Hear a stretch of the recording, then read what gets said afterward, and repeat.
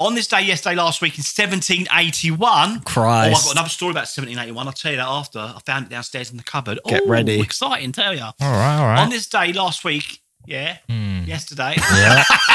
On this day yesterday last week in 1781, the planet Uranus was discovered by Willy Herschel.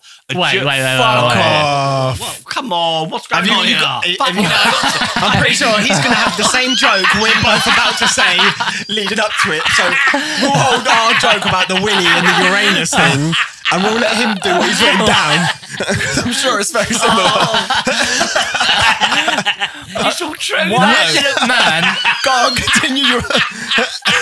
a man called Willy discovered a planet called Uranus. Yeah. To be honest, as a man with a Willy, I've discovered many anuses that were yours. What the fuck? That were yours, people watching. All right, I'm listening. All right, continue. I didn't even finish the sentence. No, you didn't. No, you didn't. Fuck. Where's it gone? I've lost it now. The coincidences, huh? Shit, I might have deleted it.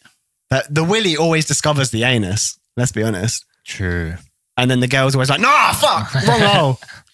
On this You're day, like, not for me. Yesterday, last week, in 1781, the planet Uranus was discovered by Willy Herschel, a German-born British astronomer. The planet was named after the Greek god of sodomy.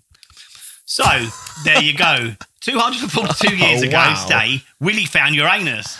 Well done, Willy. He made a lot of people starry-eyed. Well done, Willy. True story, apart from the Greek god of sodomy.